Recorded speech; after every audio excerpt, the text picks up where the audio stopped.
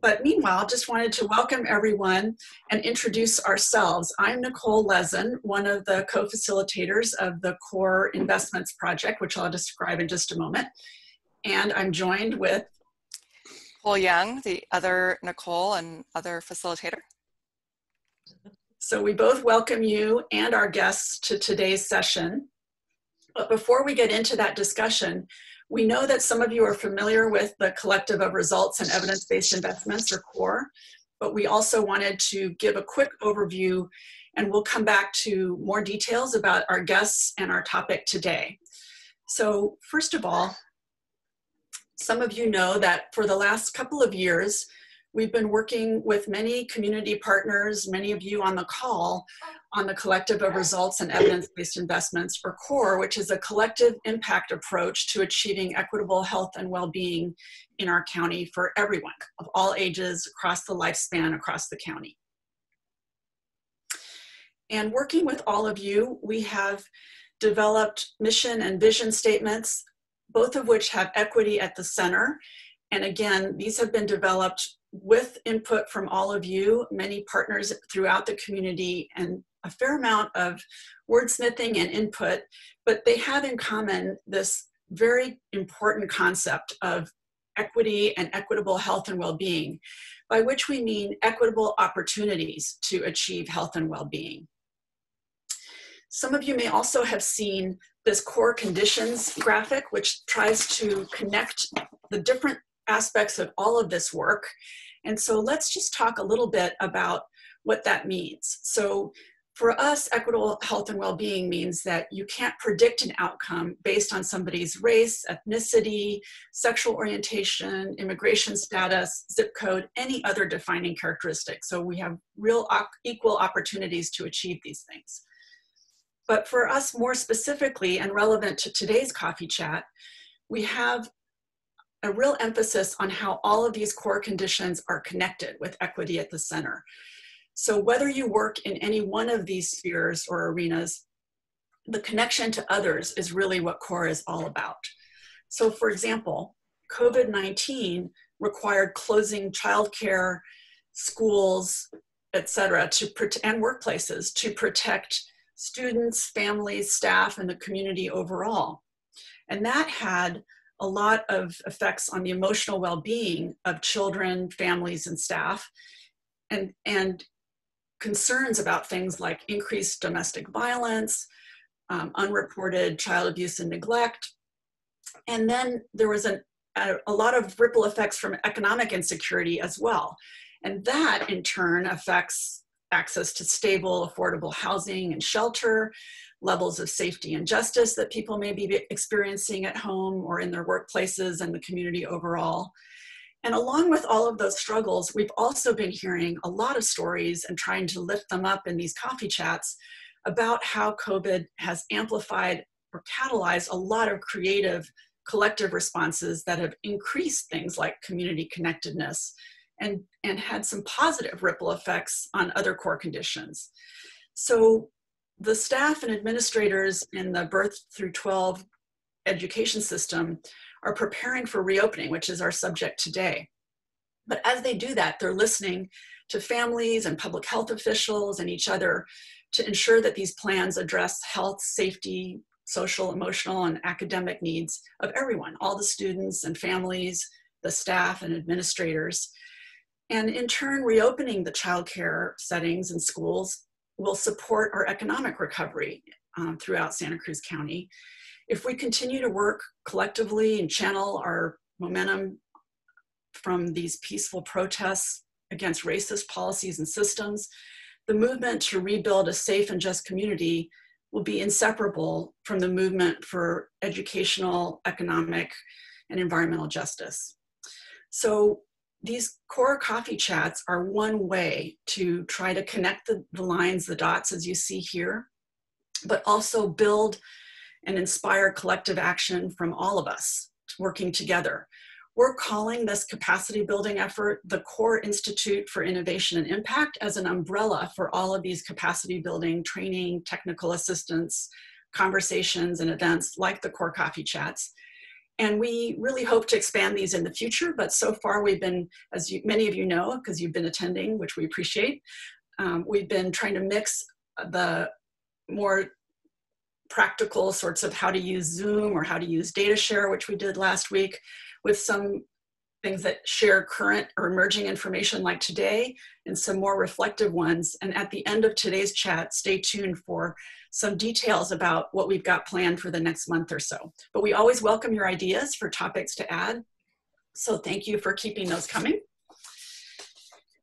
And I'll turn this back over to Nicole Young to introduce today's guests, and then we'll get right into our discussion. So thanks for being here.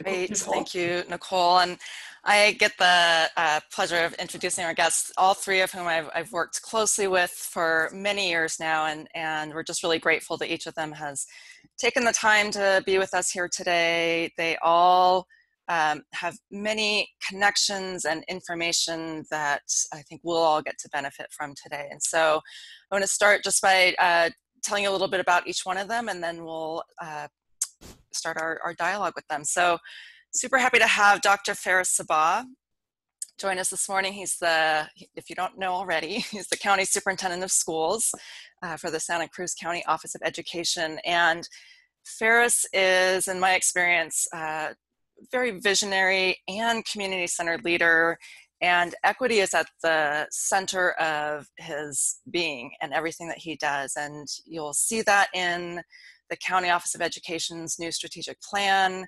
but it's also more than just words for Faris. You'll see it in his actions and the way that he shows up in the community, the way that he listens to people, the way that he creates opportunities and really models that collaborative spirit to find solutions to challenges that often seem insurmountable. So very pleased to have Faris with us here today. We're also joined by Diane Muñoz, who is the coordinator for the Childhood Advisory Council, which is also part of the County Office of Education. The Childhood Advisory Council is also known as the local Child Care Planning Council.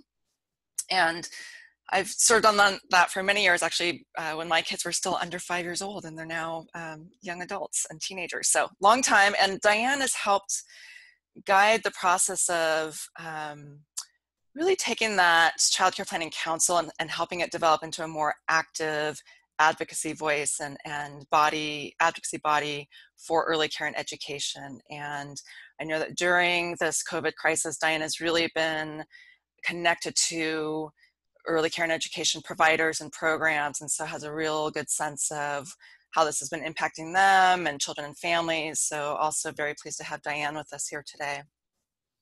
And then David Brody, who's the Executive Director of First Five Santa Cruz County, who I've also had the pleasure of working with for many years, and also consider him a visionary leader and a very strong advocate for investing in early childhood and ensuring that the programs and the policies and the service delivery system that affect families' everyday lives is actually enabling them to give their children the best start in life. Because everything in science tells us that what happens in the first 5 years of life affects a whole lifetime of health and economic and social and educational outcomes. And so we are going to hear from each one of them and pose some questions to them, and they'll take turns answering them. And just know that as we, sorry, the names are not showing up on the slide. And as we go through this discussion with the three of them, feel free to ask your questions in the chat box.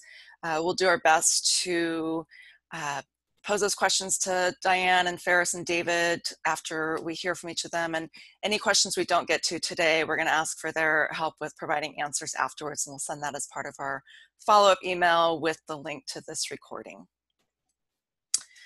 Okay, so let's dive right into it. And we're going to start with this first question, just to help us all get a sense of the magnitude and also the nuances of the impact of COVID-19 and sheltering in place on our community. And so, Diane, we'll actually start with you and ask you to share your thoughts about, what's been the biggest impact of closing childcare, except for essential workers.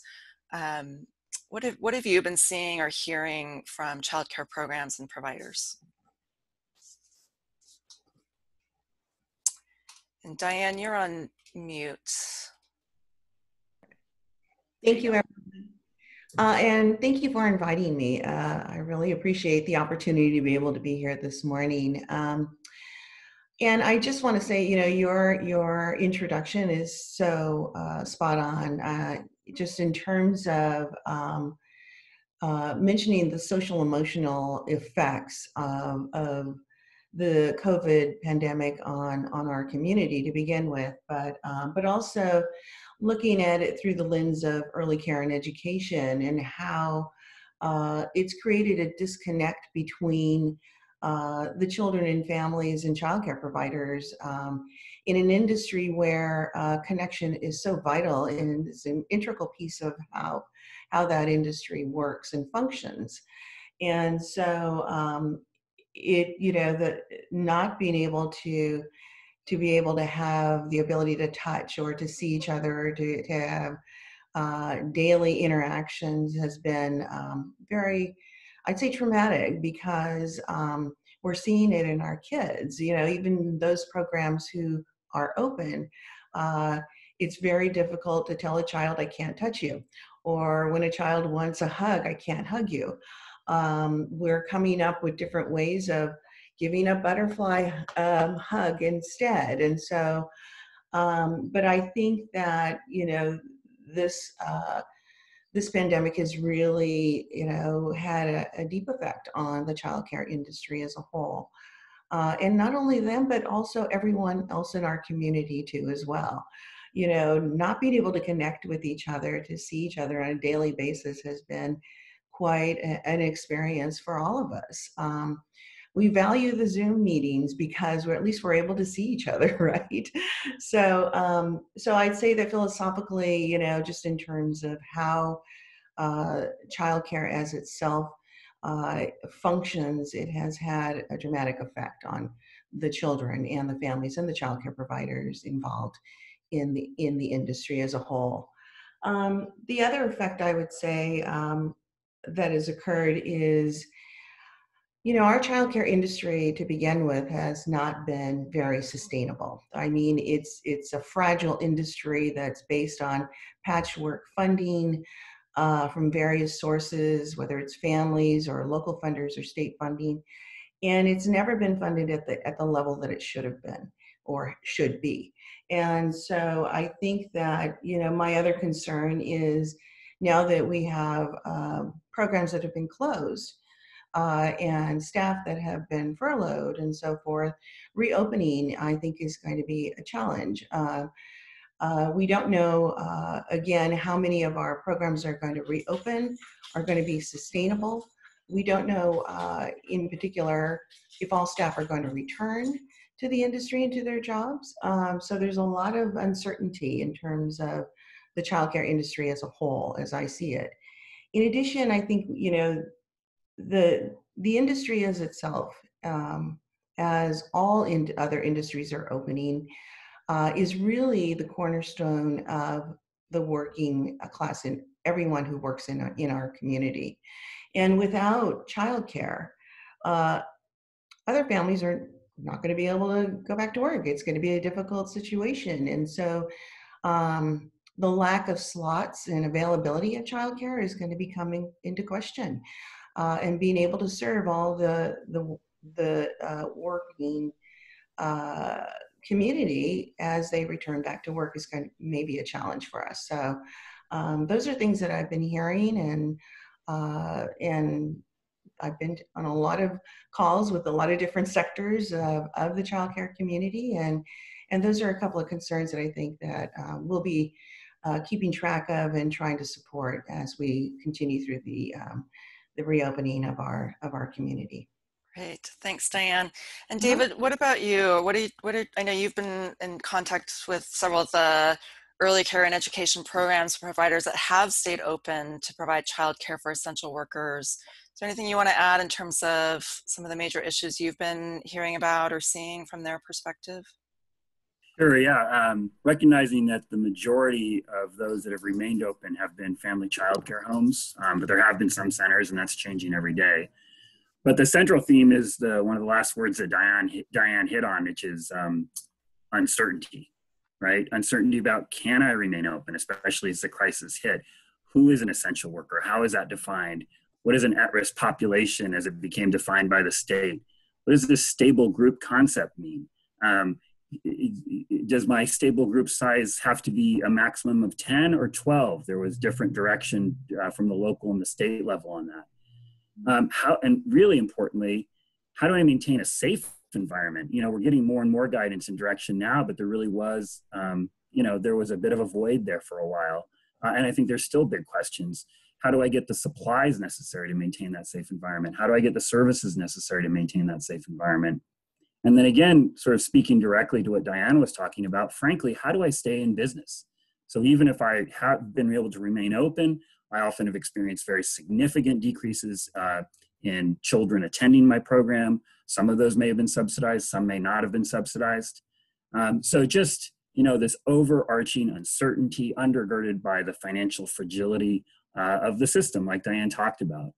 You know, related to those concerns, in coordination with COE, Diane, Faris, and others on his team, we launched an emergency response fund that we're still working on processing and getting payments out to the community for the first round of, and we're planning to do another round for the month of June.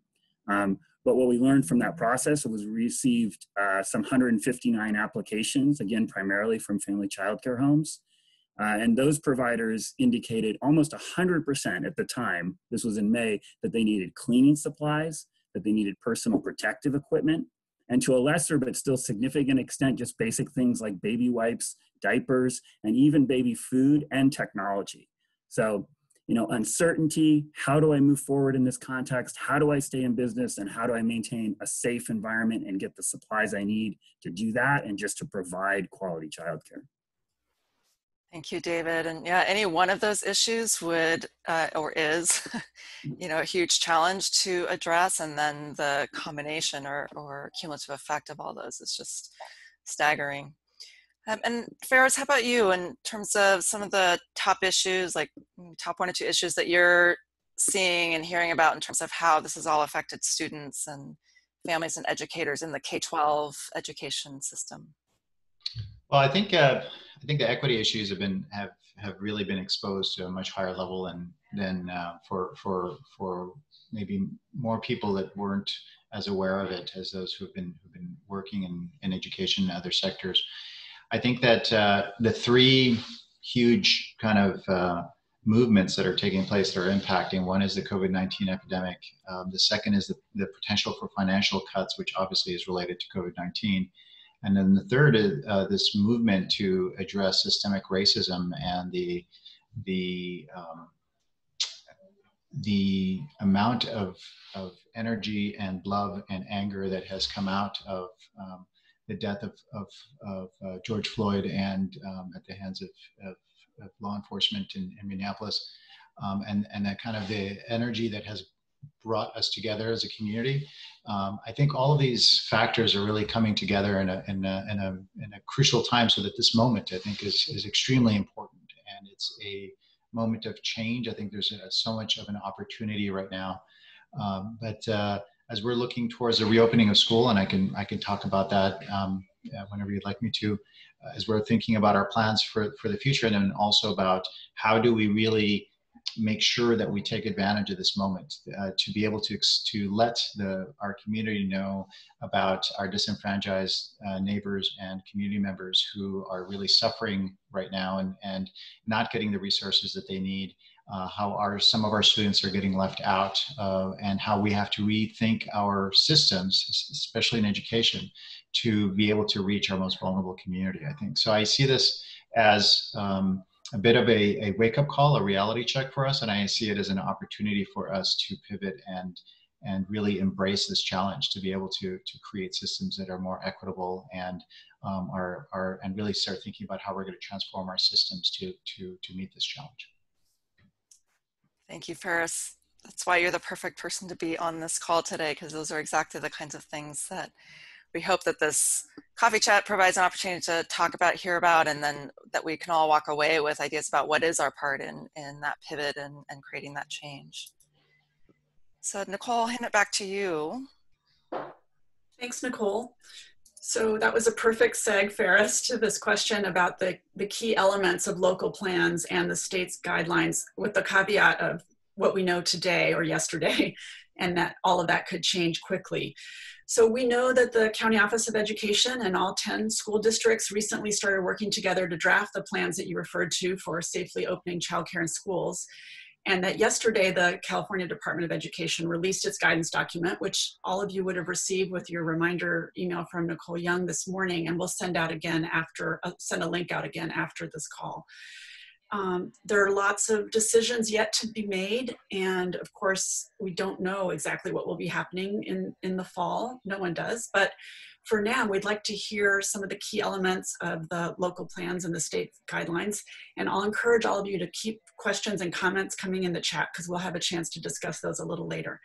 But Faris, let's start with you. Can you give us a brief summary of the Restore framework for reopening schools safely and equitably, and what types of changes students, families, and educators could expect for the fall?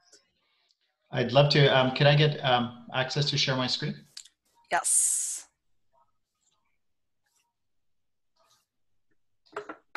Okay, go ahead and try it, Faris. It works, thank you. So I'm using an older presentation that I've modified, so there may be some pieces in here that you may not be interested in seeing. But as this loads up, I just wanted to share with you a little bit of our timeline of where things are at. It's kind of mind-boggling to think that 10 weeks ago is when we first made the decision to close, or 11 weeks ago, went to close down schools. And really we're working on this progression. We started focusing on distance learning, then we started focusing on grading and graduation. Now we're focusing on our budget and the reopening of schools. But there is that word that David used, uncertainty, is one that I think is it's very challenging to try to build solutions when the very foundation of what you're building on is so ambiguous and so unclear to us.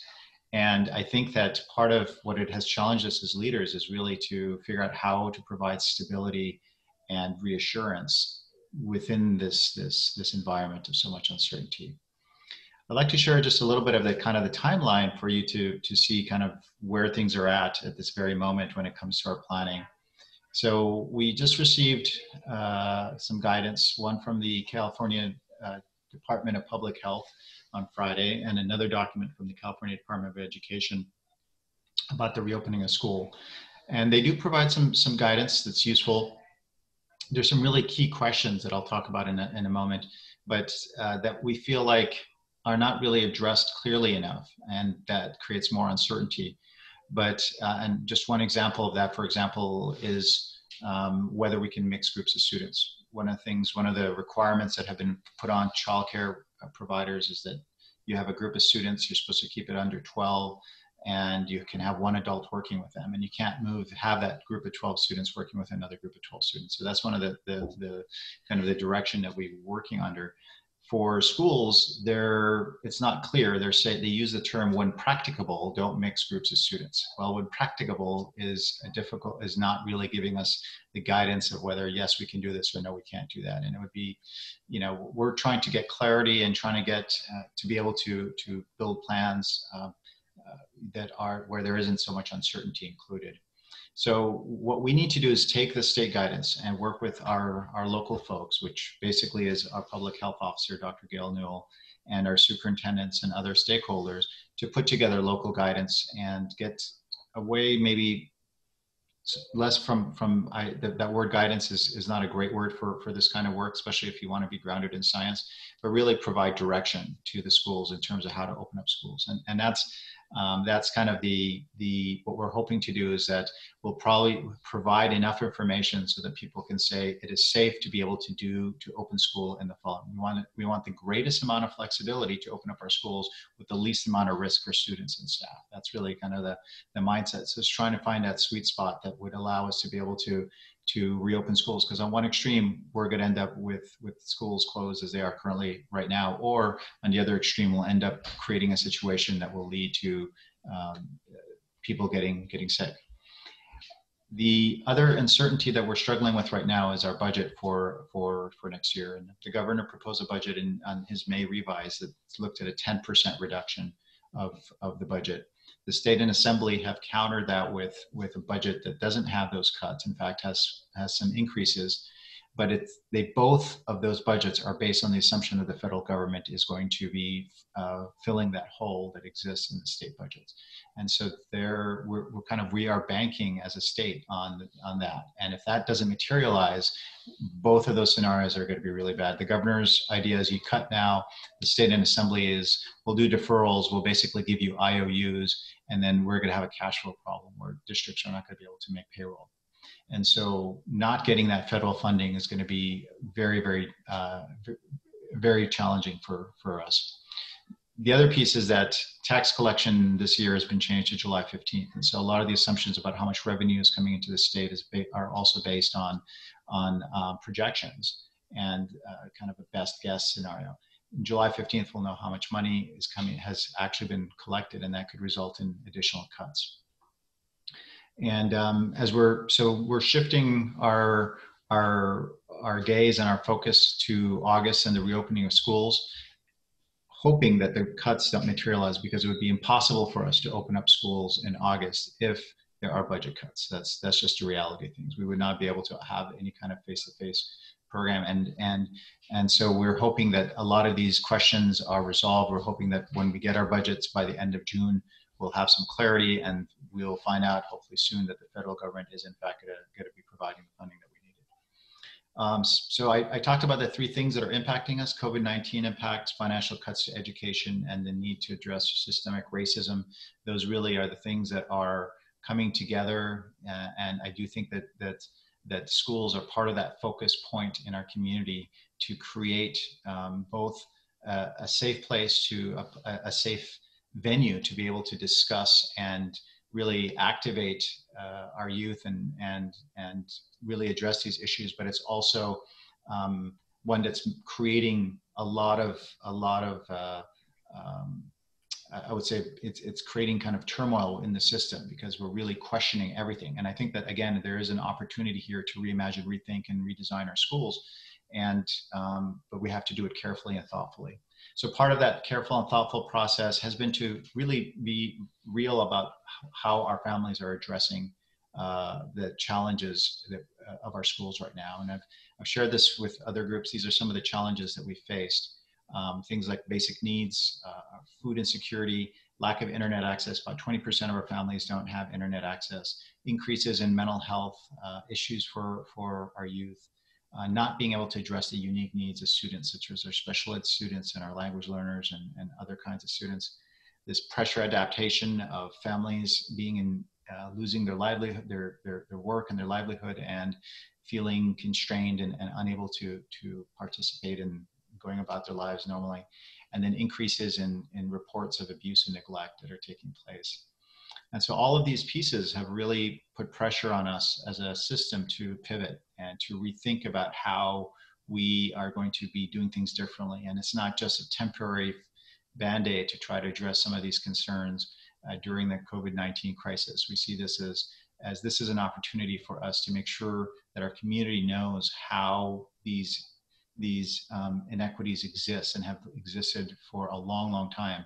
And that, yes, they've gotten increased and exacerbated right now, but they have to be addressed. And we have to be thinking about all of these pieces beyond just looking at our education and student achievement as a fundament, as a foundation of what we're all about. And then I just want to, and how much time do I have? Let me know how much time I have. About a minute. I have a minute. All right. So I just wanted to share that we're looking at different scenarios of what schools would look like. And so we have these different high restrictions, medium restrictions, and we have gotten guidance that is in between this red and yellow area, the guidance that we got on Friday and Monday.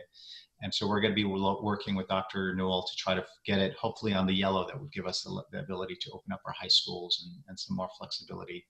But the idea of a 6 feet apart distance seems to be is really kind of the limiting factor.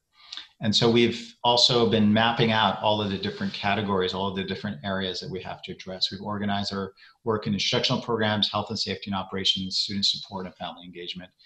The bigger school districts have their own process. We're working in parallel with them. And so we're kind of learning from each other and supporting each other. And we're hoping to really be as thoughtful and as systematic so that we could apply, like yesterday we developed a environmental, what we're calling a facility inspection report that would allow us to visit a school site or a district office and be able to review the environmental factors and decide what are the recommendations. You need to put a hand sanitizing station over here, you need to be able to put a sneeze guard over here, all those kinds of pieces. And so these kind of systematic approaches are going to help us be consistent and create those systems that need to be in place and to be safe for our students. And I'll stop there because I know I've gone over my time. No, that's perfect. Thank you, Faris. And it is amazing to see the combination of the logistics details like hand sanitizing stations and then the more profound philosophical equity issues to address things like the digital divide. So thanks for sharing that. And Diane, what about the current thinking among childcare and preschool providers about reopening? What could you share about, well, I think how they're meeting the guidelines? I think that, you know, Faris's screen on equitable challenges is something that is certainly seen and experienced in the early care field, and something that the field has been addressing for many, many years because we work so closely with our families and children. The State Department also released guidelines for childcare and providers. And I believe we sent out the link for that. And again, it's guidance. I think that, you know, as Faris had mentioned, you know, there are gaps in understanding since this all started. And so many times, you know, we get the language that we hear is orders, guidance, directives. And so trying to sift through the language in order to understand which of those needs to be adhered to, which are not just recommendations, has been a challenge, I think, for our field. And I think that getting clarity around, for instance, our county's public health director's group size, which is 1 to 12, was one of the issues that I brought up actually at a meeting, a statewide meeting, because the Department of Social Service director was there. And so it created such conflict in terms of, so can we have group size of 1 to 10 or is it 1 to 12? Who supersedes who? And so getting clarity on those types of directives was extremely important so that our industry can move forward with planning and greater understanding, especially for those programs that have continued to offer care and those who are planning to reopen.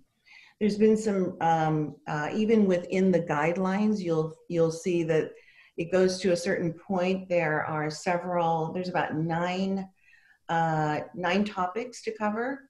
The first is planning, cleaning, hygiene, arrival procedures, and so forth, all set in place to ensure the health and safety of children and childcare providers in programs. But even within the guidelines, we're finding there are exceptions to the rule too. So I think that what I really appreciate about what Faris is doing with the school district is really looking at creating a plan in terms of a local plan and in terms of helping programs open up. And so I want to take a look at the restore plan, because I think it's a value to look at how we can all be consistent about what we're doing within the childcare community as far as reopening.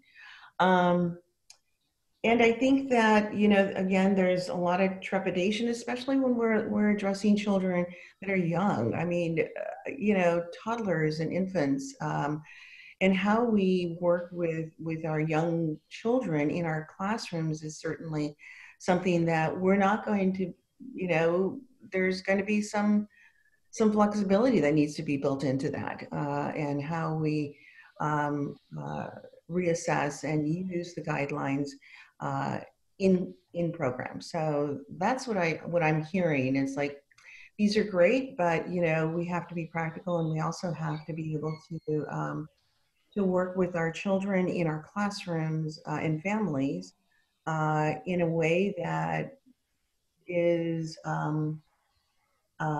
in line with the early care philosophy. So that's what I'm hearing. I'm happy that the guidelines came out. I think everyone is, but I think too, again, it's going to be on the honor system, because I think that what we're going to try to implement everything to the best of our ability, and I think that there's philosophical situations and concerns around that too as well. So that's what I'm hearing. Thanks, Diane. And I just want to point out that Nicole Young has put links to the guidance on the chat, so you can get directly to them if you want to look at those PDFs. David, do you have a quick comment to add here? Yeah, I mean, obviously a thread that goes through Faris's comments and Diane's is that the implementation of any health-related restrictions in childcare or K-12 is practically feasible, simply means additional cost. And so from a policy perspective, we should be advocating for stable funding, for increased reimbursement for childcare. And then I'd also say for mechanisms like family childcare tax credits and other mechanisms that help families who might not qualify for subsidized childcare afford the high cost of care. Because there's just no way you can get around the fact that it costs more to have smaller groups, that it costs more to operate under the procedures and the guidance that has been put out there to support us being able to provide care in a healthy and safe way. Great. Thanks, David. Thanks for keeping the questions coming in the chat. We'll get to those shortly. But with that, I'll turn it back over to Nicole Young for our last question of the morning. Thanks, Nicole. And, so this is our last question for our guests, and they've each talked about it already in different ways. And so maybe treat this as kind of your kind of closing thoughts on this as a way to kind of initiate or encourage ongoing discussion about, how can this reopening process be used as an opportunity to reimagine, rethink, redesign for equity, so that the kinds of gaps and barriers to access and educational and social emotional and economic outcomes that we are making progress in closing those, not only in the birth to 12 education system, but really our community in general. And so David, this time we're going to start with you. Hear any thoughts you have about that? Sure, yeah, and I look forward to hearing the other panelists' thoughts as well. Faris touched on this. We've all been touching on it. But I guess I'd start really at a pretty high level. While we've never had a crisis quite like COVID-19, at least in our lifetimes, like many natural disasters in our recent memory, COVID-19 has really starkly illuminated the racial and class-based inequities in our society. And, that's horrible to see and experience, but hopefully in the long term, it's a good that it's helped illuminate those and helped us understand them collectively together, I hope. When you think about Hurricane Katrina in New Orleans, immediately those with significant means were able to fortify their homes or simply fly away from the storm. Those in the middle class were maybe largely able to evacuate via car, seek shelter with family or friends, or if necessary, pay for lodging. But of course, the poor, not solely, but disproportionately people of color, most often were left behind, right? Stuck to with the ravages of the storm and flooded homes. And, if you all remember the chaos of the Superdome, it was truly horrific and tragic. And so I think about that a lot, because with COVID, while different, again, our wealthy are largely, and middle class have largely, especially office workers and analysts like myself, have been able to protect themselves and continue working from home and draw income in this crazy environment. Working class and poor, in particular in this crisis, those making less than $40,000 a year, really stare at this stark reality of the nightmare of abject poverty and homelessness, or at best deciding to keep themselves and their families healthy, or at best going to work and requiring them to be in contact, right, with other folks and be at risk. And God bless every single person that does that, that has made that decision, from our grocery store clerks to our police officers to our childcare workers. But it's a bleak picture, right? So just that's a frame I wanted to set. And I think fundamentally, the equity issue is the elimination of poverty, right? And there's a lot of race components of poverty, obviously. And we have tools at our hands to do that, from things that have been talked about at the federal level, like public works programs and minimum basic income, to free childcare and free higher education and a well-funded public K through 12 system. So those things are at our hands. Drawing a little more local and kind of in my experience, and Faris touched on this as well, one area that I think that we're all aware of, but has been starkly made apparent and raised its ugly head, is the challenge of the digital divide, right? Immediately as the shelter-in-place orders went into effect, families without digital access, and that means internet connectivity, computer technology in the home, and the ability to use that technology, were frozen out and isolated. And that was true for the families we serve, for the family child care homes that serve our children. And it was made even worse because we couldn't even deploy new technology, or at least it was very difficult to do that. And we certainly couldn't implement large-scale in-person trainings necessary to enable families and care providers to utilize that technology effectively. I think our K through 12 system actually did a really stand-up job. The Office of Education, PVUSD in particular, stepping up to meet the challenge, getting Chromebooks out to the families. But there still is that fundamental issue that if you have technology in a family's hand or a child's hand, if they don't know how to use it or don't have the internet access, it's not going to be that effective. So I think, again, it comes back to this fundamental issue of poverty, how we get there, and a necessary ingredient to alleviating it is to help closing the digital divide. Because, frankly, I hate to say it, but the coronavirus and COVID-19 disease is going to rebound. It's already happening in many parts of the country. It's certainly happening across the world. And frankly, in our lifetimes, it's likely that this will happen again or happen more than once, and it could be even more virulent and deadly. So we just need to take this clarion call and be prepared for the future. So that does connect to childcare. Like I said, we have to have the online resources, the technology, the training, to maintain connection, to help programs fulfill administrative requirements, to ensure payment, and to support learning across the age spectrum.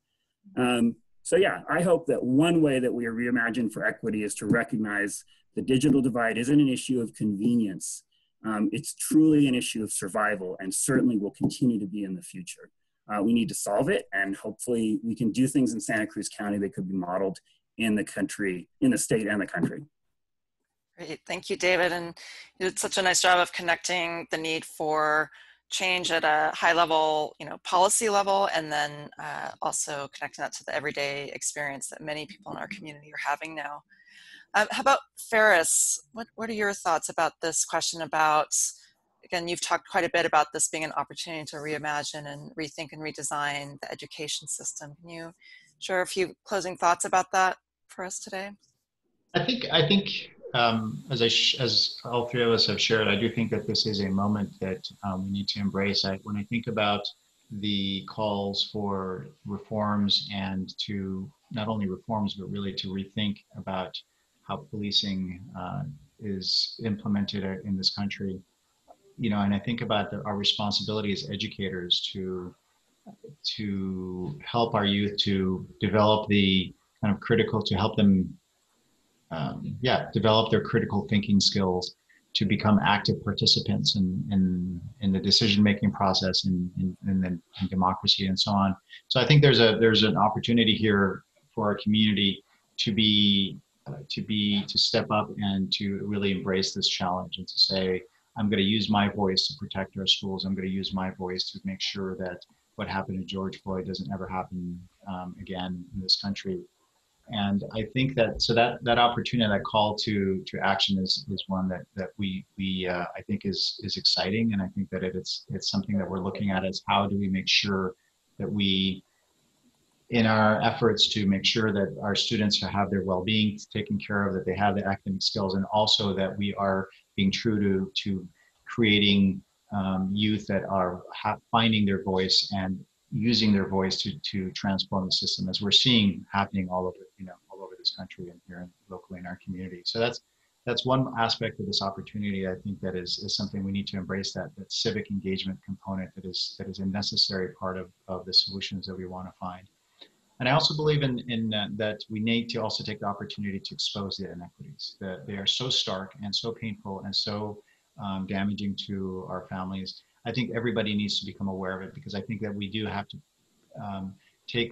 have the mindset of the passivity of accepting the kind of the comforts that I may have personally, and without taking into consideration the challenges and suffering of other people has to stop. And so I think that they're really looking at us as a system and making sure that we are being very deliberate in our decision making and how we allocate resources and the decisions that we make, and making sure that the resources that are available are getting to the people that need it most. And I think that we are so fortunate to live in this community in Santa Cruz County. And when I listen to you and to my colleagues, we have such a commitment to equity. And as we become more aware of the challenges, it also gives us a pathway, a map to get to those solutions. And so I think that that we have an opportunity right now to be able to address these challenges, to really make sure that our schools are delivering on addressing the inequities that exist, and that our community has the information it needs to have to be able to take the kind of the demand for justice and be able to transform it into action that we can build on and make our schools and our institutions better. Thank you, Faris. And I'm guessing that I'm not the only one that on this call that feels appreciative of not only your leadership in this area and how genuinely you talk about the need to eradicate those inequities, but also your willingness to name racism and systemic racism as one of the root causes of those inequities, and that it's on all of us to take action to change that. And I think as someone who is an elected official that's in a highly visible leadership position, you just set such a good example for all of us about what's needed to make that happen. So thank you. And Diane, how about you? What are your thoughts about all this? Well, geez, to follow these two dynamite speakers, I mean, I think that, they both said it in a nutshell. Absolutely. I mean, the early care and education field, it is the industry that cares for some of the most vulnerable children in our community. And absolutely, those inequities have been something that we have observed over the years. And I totally agree with, this is our moment where you need to find your voice. As uncomfortable as it may be, speaking up is critical during these times because we can't ignore it anymore. And I think that with regard to the childcare industry, I go back to funding. The uncertainty of our field is unacceptable at this point, and it should be, and always has been. And I think that there has been a lens on the early care system now through this pandemic because of the realization of the need for childcare in order to support our economic engine in our nation. And so I'm hoping, that we can reimagine and we can redesign our industry so that we, be brave about looking at the inequities, and also speak up. Take the time to write your local elected official. Let them know, and your state. Let them know what the need is and why, because really, if families do it, those are the constituents that they're going to listen to. Advocates can go and speak and meet with the officials, but really it's the testimonies from the families, from the child care providers that are really going to help make change in our funding streams and in our community. So again, as uncomfortable as it may be, find your voice, because it is your voice that's going to make the difference as to whether or not we will be able to reimagine and redesign with an equity lens in the future. So thank you. Thanks, Diane. Sure. And I see that Nicole Lezin has recopied and pasted the link that Faris had shared about some of the tools and ways to advocate with our legislators. It's in the chat box. And so we have a few moments left. We'd like to try to get to some of the questions that have been coming up in the chat box and give our guests a chance to answer these big complex questions in just a minute or two. And so Nicole, do you have one that you think would be good to start with? Yeah, I actually think there's a cluster of them that relate to things that happen outside the classroom. So about outside educators coming in or students going out for field trips, for example. Do you have any ideas about how that's going to work after school or outside of the classroom guidance? So that I could share a little bit. So the guidance encourages us to work outdoors, just because the likelihood of transmission is smaller.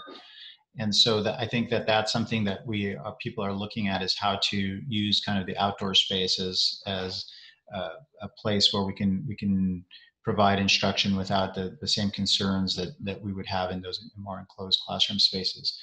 I think that we are also being discouraged from bringing volunteers and guests, and because of increasing the numbers of kind of connections that we would have with other people. And so those are some of the pieces that I think that long term, I think there's going to be some opportunities to be able to think about having different kinds of learning opportunities for students, like this idea of really having a much more blended learning experience for all students, where some of your coursework is going to be at home, some of it will be in a traditional classroom, and some of it could be in more of a real world classroom, or classrooms without walls, if you would. And I think that those are the kinds of things that are going to be evolving. And I think those are the kinds of things that will stay after COVID-19 is no longer as big a concern as it is right now. So, so there's definitely those are kind of opportunities that people are thinking about implementing to, one, address the limitations of working within the classroom, but also to think about how else we could work with our students. Thanks. Diane, anything to add? Yeah, I'd also say that in the guidance for childcare, there's strong recommendations to take the classroom outside. And there's also guidance for day camps too, that was recently released on Friday as well. So yeah, I think that outdoors is best, but again, bringing in additional people or volunteers and speakers is not something that they're recommending at this time. And another question that just came in through the chat is, when do we foresee the home daycares reopening for non-essential workers? Now. The guidance was released and the language is very clear that it is for all child care programs with modifications. If you go to the website where the guidance is at, you will see that it is definitely for all. So everyone can begin going through the reopening process. Okay, thanks for that. Good. Are there other questions that people want to raise that we have not addressed yet? Do you throw through the chat or perhaps raise your hand? As you're scanning those, I just want to say I've noticed, and you addressed it a little, there's been a lot about how to advocate. Just to be really crystal clear, there is advocacy you can do at the federal level for additional stimulus. There's obviously an election, and while we can't influence you in which way to vote in that, you can do your own research to understand which candidates and which parties might create the environment that we're talking about. And then there actually are opportunities at the state level right now to generate new revenues, which we desperately need, especially if there's no federal stimulus. So I encourage everyone to look into initiatives that are happening right now that could come to vote in November that could generate significantly new resources for public education and public systems. Thank you, David. Couldn't agree more. We've got a couple specific questions about athletics, how that's going to start up, and then a question specifically about busing that was originally related to field trips, but applies to many other aspects of transporting students. So either of those is fair game. So unfortunately, I don't have a lot of clarity here. The busing, they are talking about distance on the buses, so having maintaining distances, and also face coverings for students, and face coverings, and also temperature taking. So it's not clear exactly how those things would be implemented, but it's going to definitely be very different. Smaller numbers of students on the buses for sure. And athletics is another one that has not been addressed. We are having lots of conversations, and this is something that we were hoping that we would get some more direction at the state level, but we haven't. And so I would say that the likelihood that we would be able to have a that we would start the athletics programs in August is not likely. My guess is, if I were to kind of make a guess here, is that it would end up being delayed somewhat, maybe having a later opening. And that's what one of the areas that people have been talking about, is moving a lot of the athletics programs that would normally start, and moving them later, closer to the winter time, so that things could be more stable, and we would have more clarity as to how we'd be able to implement those programs. Okay, great, thanks. I noticed there are a couple advocacy links in the chat from Allison and Jamie, including a training for junior high and high school teachers about informed and equitable voting activities. So just check those out as well. Thanks for sharing those, Jamie and Allison. Diane? Oh, I just wanted to mention that the Childhood Advisory Council is also an advocacy group. We have 24 early care and education stakeholders, and we are constantly advocating on behalf of children, families, and child care providers too in our county, at the local, state, and federal level. Thanks for that reminder. And for those of you who haven't formally participated in advocacy activities before, we hope you'll check these out. It's not scary. It's actually very affirming and can make you feel like you're doing something, which for those of us who feel helpless or frustrated by the pace of change, it can be a really encouraging experience. So I encourage all of you to check these out. We're running very close to end of time. So keep those questions coming. We will collect them and see if we can gather some answers from Faris, Diane, and David. But before we all scatter, just really wanted to give a heartfelt thank you to all three of you from all of us. I really want to echo what Nicole said, and those of you who've mentioned this as well. We are so, so fortunate to have leaders like you in our community. And if anybody can craft a way through this to a better new normal, I think Santa Cruz County can do it. So thank you for sharing your ideas and insights, and good luck to everyone as we proceed with reopening. We also wanted to remind you that we have a feedback survey. You can see the URL in the chat, and we gather your feedback and take it very seriously, and that's how we gather some of the ideas for chat topics. And we have a lot of interesting topics coming up. We hope you'll keep joining us. We have a longer core conversation on the urgency and opportunity of collective action for racial equity and justice. So building on some of the themes we've heard today, but in other sectors as well. Then we've got a specific core coffee chat on the environmental movement and race here in the county later in June. We've got a session on supporting older adults during COVID-19, and all of these have the theme of what we've learned and what we can apply to a better future.